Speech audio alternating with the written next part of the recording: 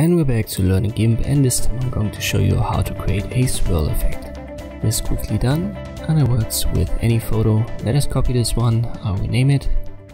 Copy is active in my layers menu, then I go to filters, distorts, and I use this one, whirl and pinch. It may take some time when you check the preview button, so when you use a very big photo, it needs a lot of processing time.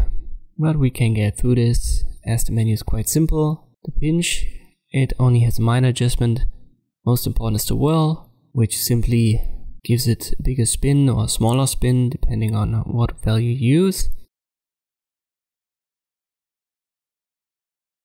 And the radius, if you go down, you will have to swirl much more in the center part, and if you increase the radius, it's going to get bigger. And for our effect, we want to have both values very high.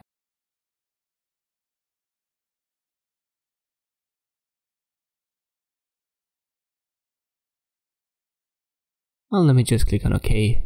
It takes a little bit of time. But here's our swirl, and this was the original. As I've said, it works with any photo, and it's quickly done. I hope this video was helpful, thank you for watching, and I'll see you next time.